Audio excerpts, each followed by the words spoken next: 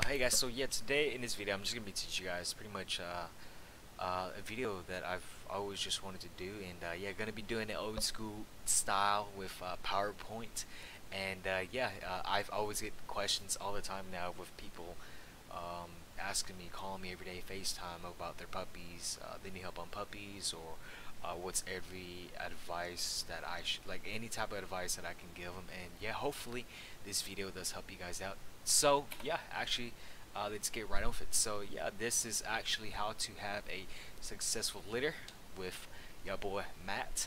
And yeah, there's my son Boogie right there at Matt's Kennels. You can follow my Instagram right there if you want to. If you don't, I don't care. I'm just here to teach you guys. And yeah, let's get right on with it. I could have edited it more, but here is something what I actually really call the golden time. It pretty much means that puppies need colostrum from the mom's milk within the first 1 or 2 days, or even 3 days. And what this means, colostrum, right? You guys see the different colors of milk. Colostrum is more, when mom's making milk for the first day, her milk is gonna look more yellow and stained and nasty looking, but actually that's a really good thing to have with the mom's milk, colostrum. This right here, it provides immunity for your puppies. It's in terms of biology, it's passive immunity versus active immunity. Passive immunity is like getting colostrum, or it's from the placenta for the mom, or even getting shots, vaccines like COVID, for example. So this right here is really important, which is why at the back of the label, when, say for example, if you don't have mom in the picture, and it's always like recommended for the puppies to have mom's milk, the colostrum of the mom's milk, for the first 1, 2, or even 3 days. So if you skip this part, right, if you do not get this part right with the colostrum, not saying that if your puppies don't get this that they're gonna get sick or die. No, it's just it provides a better chance of survival and for their immune systems to be strong, because they're getting the colostrum from the milk. It's antibodies that's provided for them. So on to the next one. So as I said, what happens if mom is not in the picture? Well, you're forced to tube feed or bottle feed and all that stuff. These supplies, and you can get it from Amazon, Lifeline Pet Supplies. You buy bulks. It's a lot cheaper. And I show you guys videos right here. I can say, there's pros and cons when it comes with tube feeding versus bottle feeding. So first, I'm going to talk about tube feeding. Tube feeding, the pros about it, it's fast, it's efficient, it's sanitary, it can be clean. If you do it right, everything has to be clean and sanitized before you do everything, pretty much. But the cons about it, right? The cons about it, which is why I made a separate video, and I will update this soon, hopefully, if it ever does come down to it. But the cons about it, it's scary for beginners, for first timers. People text me saying they don't know how to tube feed, and I always tell them, if you try your best to at least try to learn it from a professional, try to get a professional, a vet that can at least teach you how to do it. Because if you mess up, if you can actually kill the puppy. You can possibly put the tubes inside the larynx towards the lungs, and therefore if you were to inject, you would actually kill the puppies, possibly like drowning them, or possibly can lead to aspiration pneumonia. So really, the tube is supposed to go towards the esophagus lining, right, which goes towards the stomach, and then you inject, and the puppy gets full if you do it correctly. So that's just the brief summary of it. And then on the other hand, bottle feeding, which me personally, I don't bottle feed. Just because of right here, the good thing about it is it's easy. Anybody can do it. Your baby can do it. Little kids can do it. Even grandma can do it. So it's easy for beginners. Anybody can do it. That's the only thing I can say about it. But the cons is really you don't know how much the puppy is getting, and because sometimes when you're feeding the puppy, milk comes out of the mouth, and you don't really know how much food you're getting and all that, and how much food is the puppy really getting? Is the puppy sucking up air? Is it eating air and it seems full when really it's not full? Like, there's a lot of cons of why I don't like bottle feed. I don't bottle feed no more because I already know how to damn tube feed. I'm a damn professional about that. So really, I want you guys to learn how to tube feed. If that's a skill that I would recommend for you guys to learn, it's how to tube feed, bro. It's hella fast, because let's say for example, like that picture of me right there with my uncle, me, and my little cousin. There's all these puppies. Let's say for example, mom was not in the picture, and you were to bottle feed every one of them. And then bottle feeding takes around like 20 to 30 minutes to feed at least one puppy, because literally, you cannot like suck like they cannot suck like babies, like hella fast. Babies can even suck fast too. And if for puppies, they have to get little drops, little drops, little drops, and it's gonna take like 20, 30 minutes for them to finally finish up. And they don't get it's so slow for them to get food, and therefore you're feeding the first pup, boom, second pup, third pup, fourth pup, fifth pup. You're already like an hour in, or maybe 2 hours in, and then boom, you gotta head back to the first puppy again. So, and it's like a domino effect. You just have to, go back and forth, with the first, second, third, fourth, and you have to go back to the first puppy again. So you see what I mean here. So what I'm trying to say is that bottle feeding takes forever, and is a possibility you can aspirate the puppy. Where tube feeding, on the other hand, it's hella fast. I can tube feed a puppy within like under a minute. If I do, I can do it pretty damn good now. And then just feed all the puppies. Puppy 1, puppy 2, puppy 3, puppy 4, puppy 5. Boom, and then like within 5 minutes they're all good, and then boom, I'll go to sleep. It's night for me. That's the good thing about tube feeding versus bottle feeding. But if you don't know how to tube feed, just feed the puppy. Just feed the puppy. Do what's best for you. Everybody does their own thing differently, and whatever works for you, and that's it. That's all I can say. So, and how often to feed puppies, right? Newborns, 1 to 2 weeks on average, should be fed around 2 to 3 hours. Ages 2 to 3 weeks on average should be fed 3 to 4 hours. But this is why I said but. There's no definitive answer to this as well. Sometimes puppies, they get sick, like feeding puppy syndrome, whether it be covering, or they're the runt of the litter, or they just grow slow in general. If they're weaker or smaller in size compared to the litter mates, they might have to be a week after, like a week later, before you can start introducing them into solids and weaning them, or maybe they have to be fed more often as well. So maybe like 1 or 2 hours even earlier than the rest of the litter. So if they're just smaller in general, and you feel like they're whining constantly after the first hour of feeding, then yeah, you might possibly have to feed them again. So let me repeat that. If a puppy is like a runt, small, or just weak, you might have to feed them, more often than compared to 2 to 3 hours. You might have to feed them 1 to 2 hours. So you have to judge how the puppy is feeling. Every puppy, every dog, every breed is different. It's not. This is just not to say French Bulldogs, because I just, explicitly only do French Bulldogs. Some puppies I have to feed maybe possibly every an hour and a half. It really all depends. But you just have to judge the way, or look how the puppies are feeling. If they're, because most of the time puppies should be sleeping and eating 90% of the time. So let's get right on with that. So what kinds of milk do I recommend? With powder, it's Pet AG milk replacement plus, or Nutrivit, and me personally, I like to buy the stuff that has the microorganisms, just the extra edge. But in both cases, I did have really success with it. I did try goat milk. I really wasn't a fan. During that time, my puppies got sick for some reason, so I just really steered away. And with puppy milk, it's formulated for dogs, so I just stick with puppies and dogs, just because they have a higher protein intake compared to fats, because goat milk is more fat and in the macros.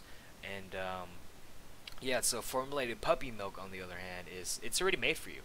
And if you don't want to get in all that, doing all the measurements and everything, get that. Formulated puppy milk, you can get that. It's already made for you, but it runs out faster. You're gonna have to buy more compared to powder, where it makes more because it's powder, and it saves a lot more money. But whatever works best for you. You can go with powder, you can go with formulated puppy milk. I've used all 3 of these things. I use some other stuff, but whatever you want to go with. And yeah, that's pretty much it. So, but wait, is what I'm saying again. Powder, make sure when you're doing powder, I always gotta say this. make sure you mix it right. You have to mix this right.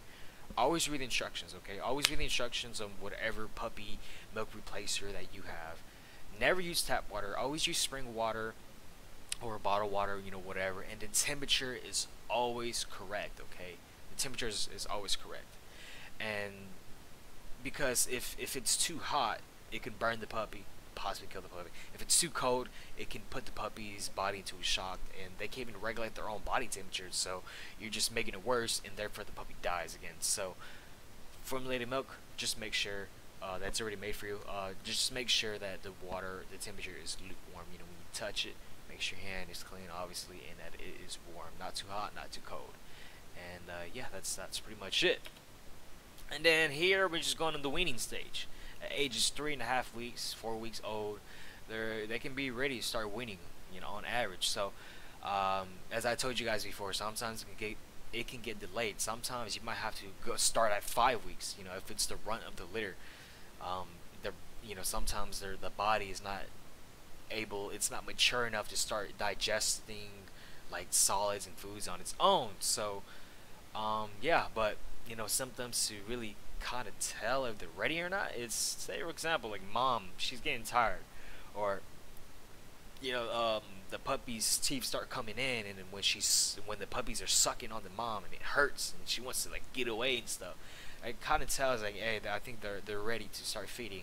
And here's just the stuff that I personally use: single grain cereal by Gerber, Diamond Puppies, and then the Manipro Nurse All that I start around like weeks 4 or 5. And yeah, that's just when I'm crushing it up in the blender, in a blender for with the Diamond Puppy, and then I mix it with the powder just because there's a lot of it, and just for the extra nutrients and calories as well. So that's what I do for my weaning stage. And yeah, and then last two things here is how to tell if your puppies are good. Okay, it's number one, you always have to weigh them daily. And then you're probably telling me like, oh Matt, do I really gotta do that shit? You know, do I really gotta do that? I'm here to say, you know, I used to think the same too. Yeah, you gotta do that, man. You have to weigh the puppies daily, bro. You know, you have to do this to make sure that they are on a good path. They're growing. You have to make sure they're growing. You know, puppies, anything that's growing, you have to make sure that they're growing every day, about half an ounce every day. Because if a puppy is losing weight, or the weight's, you know, steadying, it's telling you that something's wrong with the puppy, or the puppy's not getting enough food. And the puppy's not getting enough food, they can get sick, and they're not growing, and they can weak, and they die. That's pretty much it. You just have to know. And as I said, on average, they have to grow about half an ounce every day, or 25 to 30 grams a day on average. But if it's less than that, it should be okay. But as long as they are growing every day, that's what matters the most. You know, weigh them once a day. It could be the morning, it could be at nighttime, whatever you want to do. At least weigh them every day. Every single puppy too. It matters a lot. And I said, most of the time, and these are my uncle's puppies right here, most of the time they should be sleeping / eating 90% of the time. They should be sleeping 90% of the time, eating, and then they're done. They should go to sleep, and that's it. They should not be whining or crying, because if they're whining or crying, there is something wrong with either the puppy, or the temperature's not correct, or the environment just sucks ass. There's a lot. So, how to tell if puppies are bad or sick, right? The poop should never be red. They should never smell bloody. It should never be diarrhea. Well, it depends on diarrhea. I'll talk about that in a bit. But as I said, the poop should never be red or smell like blood. You know, like, you know when you have a nosebleed, or you bit your lip, or you bit your tongue, or you got punched in the face, and you taste your own blood, and it tastes like silver. It should smell like silver too as well. And the reason why I say this, you know, why poop should never be red or smell bloody, is because once that happens, I can honestly say things are gonna go downhill from that. You know, things can go really bad. I can say that it can be a diagnosis of just fading puppy syndrome, or coccidia, or you know, it could be a parasite inside your puppy. There's really no, you know, correct answer. I can't really tell you what it is exactly. Sometimes it just happens. It could be the environment, the puppy is just sick, anything. diarrhea, dehydration. It could be a lot of things. So if this happens, right, if your puppy's poop is blood and it starts to smell silvery or metal, take it to the vet. Take it to the vet and try to get that fixed ASAP.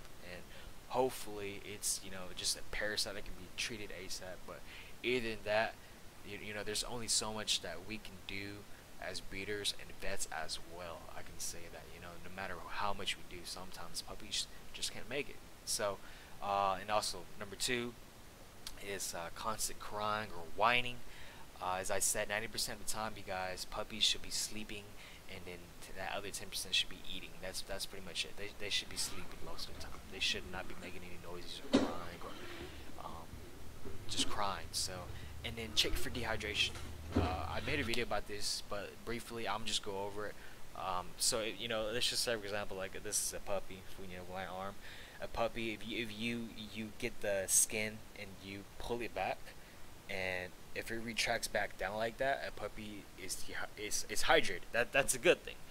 But if a puppy is dehydrated, you pull the skin up, and what's to say if I let go and it stays back up like this, it stays up.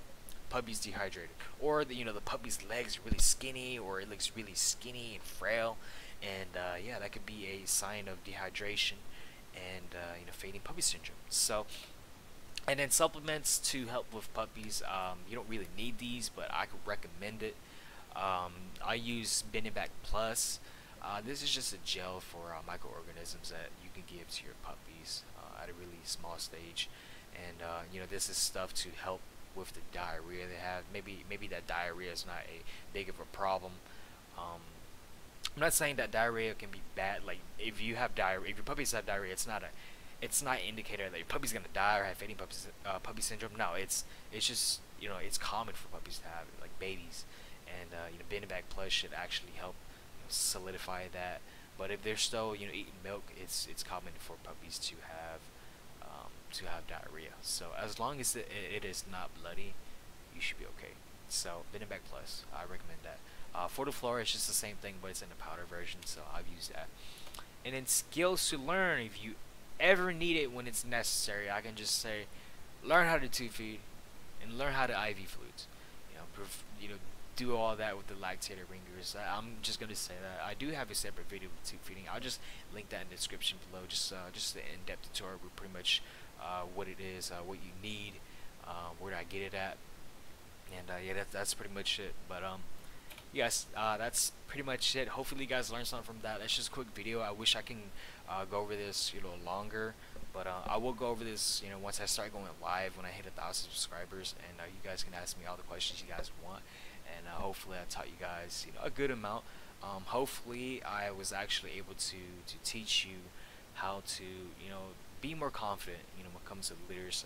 For you first timers out there having your first litter, I know it's a scary thing. It is a scary experience, especially, you know, if it's a different breed, like, you know, high maintenance breed like English, Frenchies, exotics, bullies, you know, whatever that requires a C-section. It is hard to take care of these dogs, man, with snoopy faces and stuff. It is a hard breed to take care of. It's not just like your ordinary Chihuahuas and German Shepherds where they can just take care of it themselves. No, it's a whole different ball game. And you know, some of you guys always call me or text me. You know, they say they can do Chihuahuas and German Shepherds. They don't really have to do shit. But when it comes to having their first Frenchie litter, their first Frenchie litters died, or some of the puppies died. I'm saying it's a whole different ball game. So hopefully, I taught you guys, you know, a good amount. And yeah, I think in the future I will make a book about this, you know, if I was to get bigger. So this is just the beginning of my journey. Hopefully you guys can stay tuned with my journey, and that I taught you guys, you know, good enough. So this is just the things that I've learned on the way when it comes to breeding and whelping puppies. And I can whelp puppies for a living too, but I decided not to, just because it is a painful experience, and I know how painful it is to lose puppies and stuff like that. And you know, some people text me all the time like, how do I handle this? I don't handle this shit, man. You know, this is why I'm making videos for you guys, and it's painful. It is painful. I cannot handle those puppies dying on me either too. You know, I cry. I'm a human being, you guys. Even me as a breeder, these dogs are not just for money. These dogs are just, you know, they're a passion to me. When I lose puppies, I fucking cry like a little bitch, man. And it's painful, so which is why I started making videos for you guys. So alright guys, love you guys so much, and that's pretty much it. I should have made a full camera with that, but I love you guys so much, and yeah, love you guys. Peace.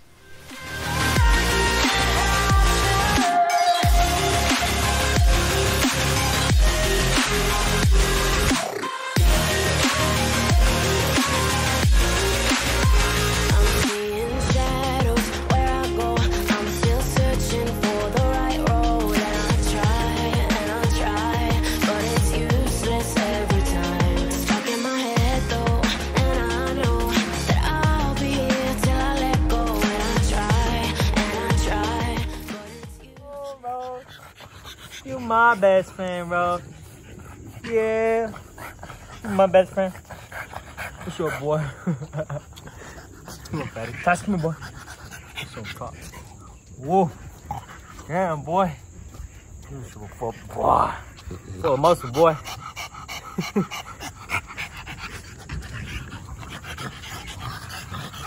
What's up, boy? Oh, you so cute, boy. Big ass head, boy.